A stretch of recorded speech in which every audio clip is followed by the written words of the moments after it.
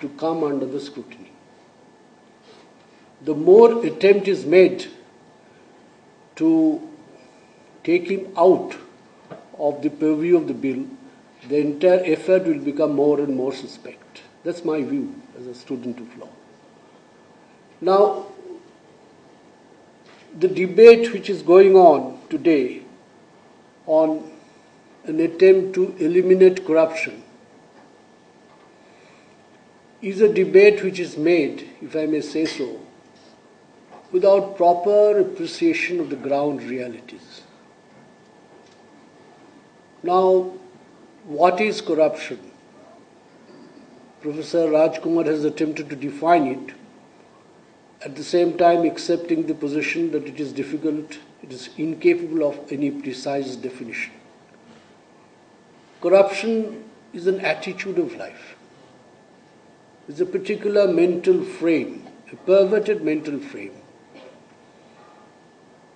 And we are only thinking in terms of corruption in the official level.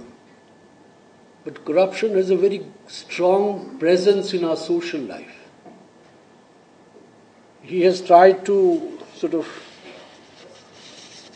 give reference to various practices, like corrupt practices, fraudulent practices, coercive practices. If you analyze, I think learned Judge Mittal is most welcome. Anyway, these are the three practices he has referred to. Now, if you make a sort of differentiation between the official level and the social level, which is the broad aspect, broad spectrum, I'll give you some concrete examples. When a girl child is forced into prostitution by her father, this is happening in our society. When a worker is not getting his due wages, instead of wages he is being assaulted. There's all kinds of deprivation which is happening in our society. You see, look at this very skewed unjust social structure we are still having, despite our constitutional regime is about 60 years old. So every stage there is an element of corruption. Every case of deprivation, every case of helplessness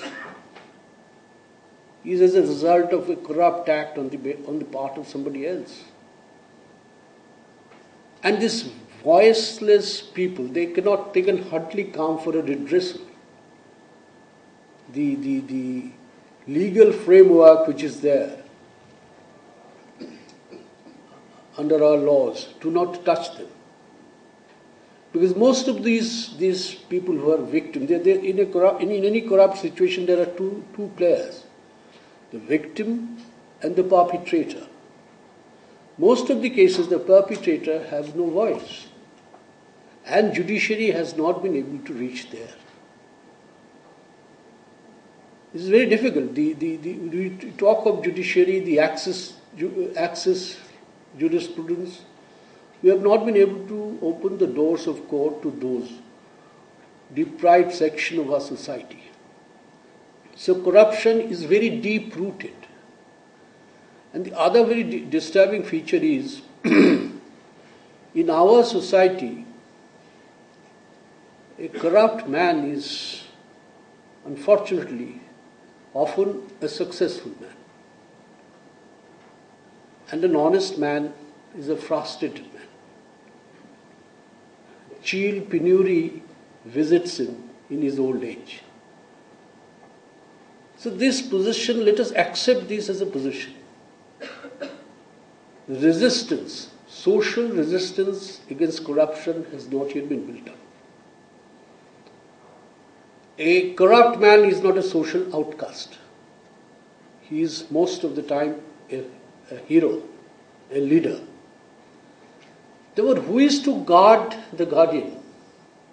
That's a very vital question. Now there is a law called Prevention of Corruption Act. Now, to my mind, again I am not talking as a judge, it almost looks like preservation of corruption. You see, there is a very important provision in this act that unless there is a sanction, you can't proceed against the corrupt official. Who is going to give you the sanction? Because the corrupt people are very, very organized. They move in an orchestrated fashion. They don't act in isolation. Who is to give you the sanction to prosecute? And without the sanction, the corrupt man cannot be prosecuted. Hundreds of cases where prosecution has been demanded, though the Supreme Court has said that this demand for prosecution should be a routine affair. They have been demanded. Those requests for prosecution are either sat upon or refused. The Act within itself has a mechanism for protecting the corrupt person. It is said that if this protection is not given, courts will be flooded or with frivolous cases of corruption. But this is happening, this is our law. So we are not very sincere about eliminating corruption. Let us accept that. Unless we accept the ground realities, we can never eliminate corruption. And look at the effect of corruption. Today, development is considered to be a human right. Right to development is considered to be a very basic human right. Now, how can you develop? Because corruption means what? An undue advantage taken. What is due to me is denied to me. So here, Professor Rajkumar has quoted Justice Krishna Iyer, for whom I have the highest of respect. If I may just read out what Professor Rajkumar has quoted. I must say he has quoted a very brilliant passage from Justice Iyer. He has said this, and I think this is relevant in this context to our discussion. The glory and greatness of Bharat notwithstanding, we do not, even after the braggadly semi-centennial noises, behave as lawless brood, tribal and casteist, meek and submissive, when political goons and mafia gangs commit crimes in cold blood. And canny corruption and economic offences are ruling the roost. The criminal culture among the higher rungs and creamy layers of society, even when nakedly exposed, does not produce the public outrage one should expect. With no burst of rage from those who must speak, in this darkening national milieu, the penal laws and its merciless enforcement need strong emphasis. Alas, the criminals are on the trial. The police suffer from dependencia syndrome, and integrity is on the decadence. And the judges themselves are activists in acquittals of antisocial felons. Less than 10% of crimes finally end in conviction, and societal demoralization is inevitable. Nobody can dispute the correctness of this observation by our great judge. Even now, at the age, I think Justice Iyer has crossed 95. Even now, you hear his voice decrying various acts of corruption at the highest level. So this attempt made by Mr. Rajkumar is a very timely attempt for rethinking of the entire situation. And look at the constitutional, fundamentals.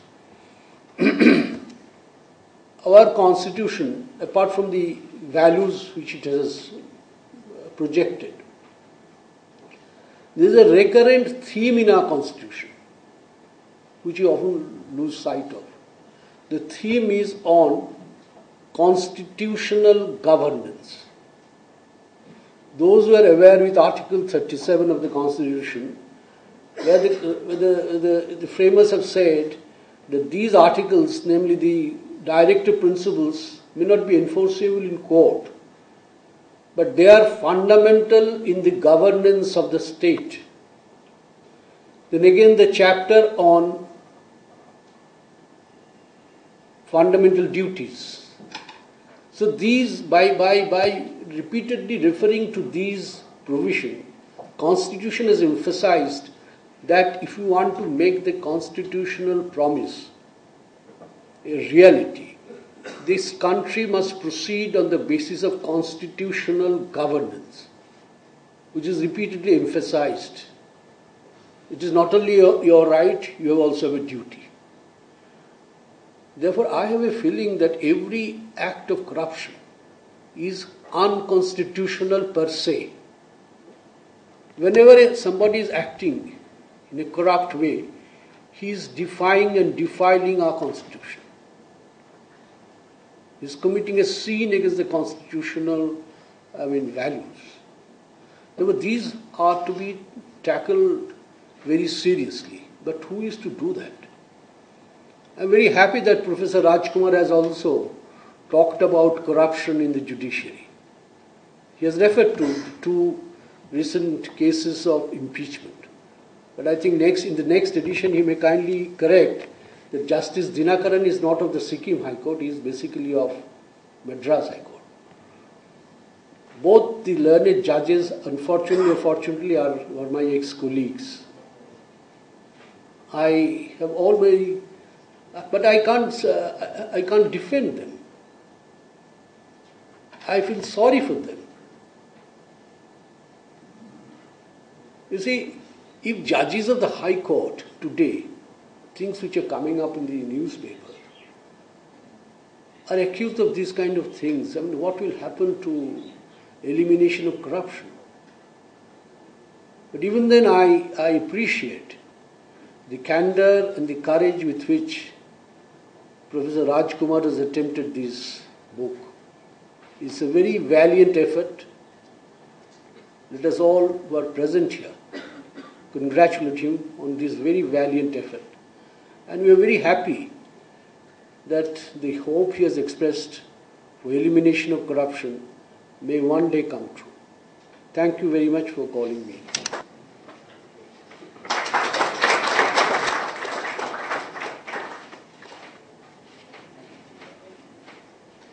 Justice Ganguly,